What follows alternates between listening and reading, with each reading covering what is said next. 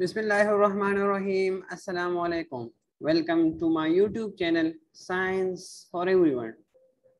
Today in this video lecture, I will discuss a very important topic that is related to the biosynthesis of amino acid. And the name of the topic is the sulfur assimilation. How sulfur element is incorporated into the amino acid. Okay. So this is the topic that I will discuss here today. Just look to the this slide that there are two amino acids that are involved that sulfur is bounded to their alkyl group. Okay, just look here to the methionine. This is the methionine. It has a sulfur component. Okay, it has a sulfur element, and just look here to the cysteine. It is also having a sulfur element. So question arises, where does this sulfur come from? Okay, just like in the previous videos, as I have discussed, that where does this NH3 come from? So that was in a separate lecture. If you haven't watched that video, so also watch that video. That where does this NH3 come from in the amino acids? So just like this NH3, question arises that where does this sulfur component come from? So here in this video lecture, I will discuss this, that where does this sulfur element come from and what are the chemical reaction that takes place in the incorporation of sulfur into the amino acid backbone. Okay, so watch the video till the end. Okay, keep this thing in mind that it is also known as sulfur assimilation. So I want to clear to you that amino acid can the cysteine and the methionine that are the sulfur that is present inside it. So mostly the bacteria get these type of amino acids from the environment, from the nutrients, this cysteine and methionine as ready-made amino acid. But if these amino acids are not present in the nutrient, so then it should compose this. It should form these amino acids.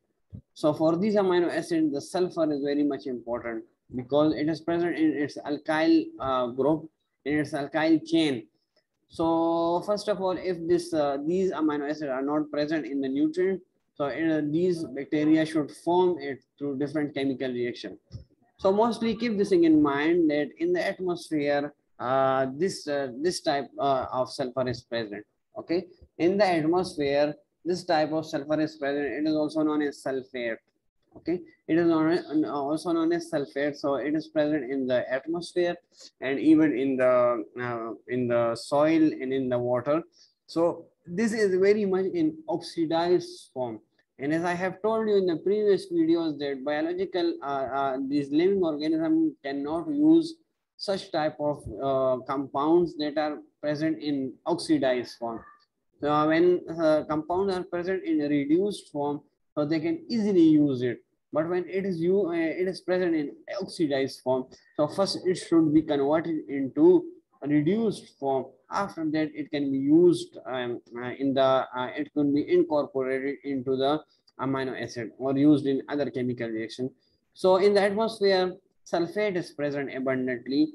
So first, through different chemical reactions, this sulfate should be converted into reduced form. So what are the chemical reaction? So first of all, an ATP will bind to the sulfate.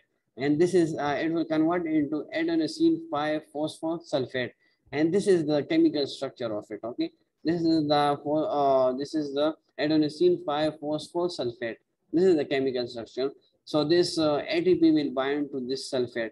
After that, another ATP will bind. It will convert into phosphoadenosine 5-phosphate, and after that into this SO3. And with the help of NADPH, this NADPH will provide hydrogen to it, and it will convert it into the H2S form, and it is then now it is reduced completely. This is known as organic sulfur compound. Okay, so now it has the ability to directly incorporate into the amino acid. So this is the chemical reaction, and it is also known as sulfur assimilation. And for your information, it is known as assimilatory sulphate reduction. Okay. I want to tell you guys that if something is present in the atmosphere in the oxidized form, and it is converted into reduced form. So if it is sulphate, so it is known as assimilatory sulphate reduction. Okay, assimilatory sulphate reduction. And if, for example, if NO3 is present in the atmosphere, okay, NO3 is present in the atmosphere. So in the previous video, as I have told you, that NO3 will be converted first through different chemical reaction. It will be converted into NH3. After that, it will be used. So this is known as assimilatory nitrate reduction. And when sulfate is reduced, so this is known as assimilatory sulphate reduction. Okay, keep these terms in mind. It may be asked from you people in the exams. Okay, so after that, when it is converted into H2S form, so then it could be incorporated into the backbone of the amino acid. So just look to the chemical reaction. Now here is this H2S form. So it can add with the serine, and then it can give rises to cysteine, and with the removal of water. Okay, and keep this thing in mind. This type of chemical reaction mostly occur in the fungi. Okay, in the fungi. It can occur in the bacteria, but mostly fungi adopt this process. It adds H2S with the serine and it forms cysteine. Okay. Another chemical reaction, it is known as it can take place inside the bacteria. Mostly the bacteria can perform this type of chemical reaction. So what happens? This serine, just look here. This serine is first converted into O-acetylserine. With the help of this acetyl-CoA adds to the serine. And after that, H2S bind with the O-acetylserine and it give rise to cysteine. Okay. And after that, this cysteine can give rise to methionine. It can give rise to methionine if I write it M. Okay. So first of all, cysteine can be formed, but they are using H2S, not HO4. Okay. SO4 or SO3, the sulfate. So keep this thing in mind. First, the SO3 that is present inside in the atmosphere will be converted into HOS, H2S, and after that, then it will be incorporated with the help of this chemical reaction into the backbone of the amino acid. So once formed, cysteine can be used in the synthesis of other sulfur-containing organic compound, including the amino acid methionine, as I have told you. Okay. So from this video lecture, now you came to know that how sulfur is assimilated in the backbone of the amino acid.